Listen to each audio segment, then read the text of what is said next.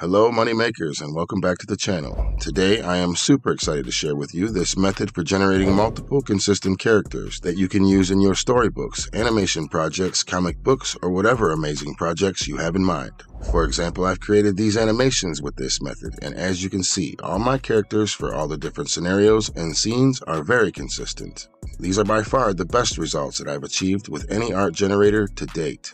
And here's a couple more examples of comic book pages that I've created with this method. And again, you can see, even with these extremely complex characters, their style and look remains consistent. So let me walk you through the process of building your own custom GPT so you can achieve results like this for your project. And to help speed things up for you, I've left a base prompt in the description that you can adapt to your specific use case. All I ask is that you smash that like button for me so this video will get pushed to more people that might be struggling to create consistent characters for their projects. Alright, without further ado, let's head to ChatGPT. Do note you will need to upgrade to GPT's Plus plan for $20 a month to be able to create your own custom GPTs and generate images using DALL-E. So once you're here, just go to the Explore tab, then create a GPT. Here you would normally start by chatting back and forth with the bot to establish the parameters for the instructions. But with this method, you can skip the back and forth of creating a GPT manually and just jump straight to the configure page. Then copy the prompt I left in the description of the video and paste it here in the instructions box. Then you'll want to name your bot. I'll name this bot Storybook Illustrator, and for the description, I'll just put generates consistent characters. Then you're going to need to manually fill in all your specific information in the parentheses of the base prompt I provided. Now in this case, my story only has one main character, but as you've seen, you can do up to 3 characters without issues. And I actually really like this 3D Pixar style, but I want to add a unique twist of a neon aura surrounding my character. So in the first set of parentheses, where it's asking for the style, I'll put Pixar 3D animation with a neon aura around the character. And I want these images to be square, so I'll change the aspect ratio from 16:9 to 1:1. And now if you already have a really good description for your character, you can put that in the next set of parentheses here. Then again, in the parentheses next to art style, you want to put your new style, Pixar 3D animation with a neon aura around the character. Then here you can go into color and lighting if you like, as well as adding any camera angles you might want to incorporate. I'll just leave these for now. And before we get too far, I want to show you how to come up with a really good base prompt for your character, as this is crucial for this method to work. You can start by prompting GPT with as many details as you can think of for your main character, including their name, age, hair color, eye color, clothing style, skin color, etc.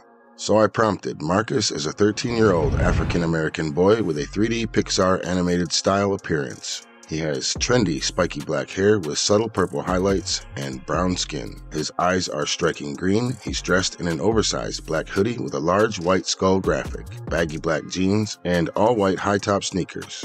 Marcus has a neon aura that surrounds him. This aura should give a vibrant, almost futuristic edge to his appearance. Now this is actually my final revised prompt, but you would just start with the basic description of your character, being as specific as possible about as many details as you can think of.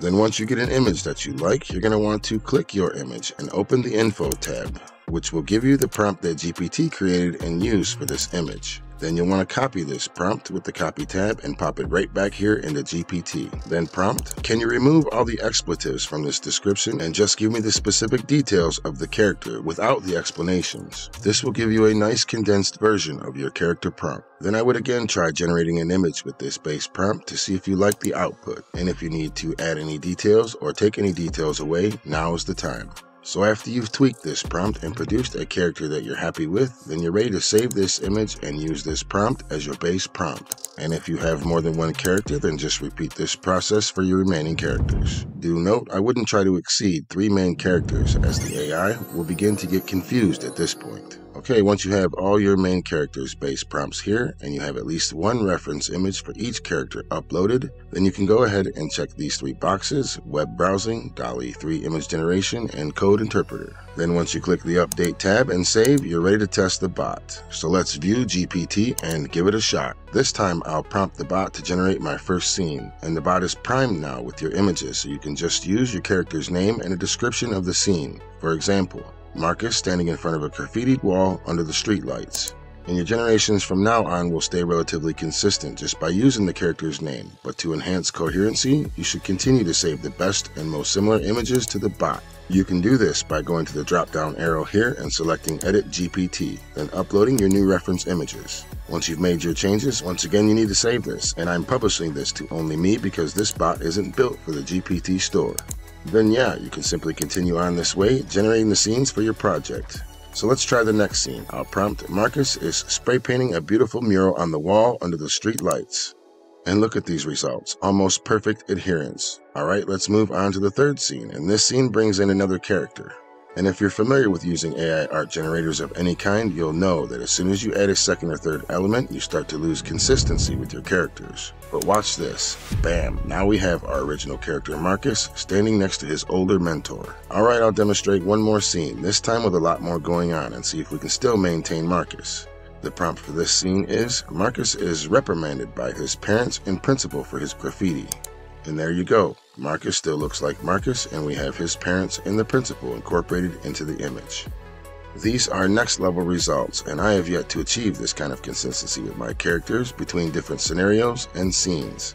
So I hope this video has demonstrated how effective creating your own custom GPT can be for generating multiple consistent characters for your projects. And just think, if your custom GPT is useful enough, you could potentially make some money from OpenAI as well, but that's a topic for another video. And one more thing about these images, if you're not familiar, they are low resolution directly from DALL-E, so if you plan on using them for commercial purposes, I would highly recommend upscaling them. You can accomplish this for free with Upscale, AI Image Upscaler. This site gives excellent results. I use the General Photo Fast Reel setting, and you also have the option here to batch upscale, which is nice. The only drawback is that if you plan on building your book or project within Canva, these images will sometimes be larger than 25 megabytes, and Canva won't allow you to import them. So to get around this, you can go to a free Photoshop type tool called Photopea. Once you have your image imported here, you can change the size by selecting Image from the toolbar at the top, then selecting Image Size and reducing the size of your image by at least half. For instance, these images from DALL-E are 2048 pixels wide after upscaling. So I'll change this back down to 1024 pixels. Click OK and save this image by going to File and exporting as a PNG. And now you'll have no trouble importing these into Canva and building your project.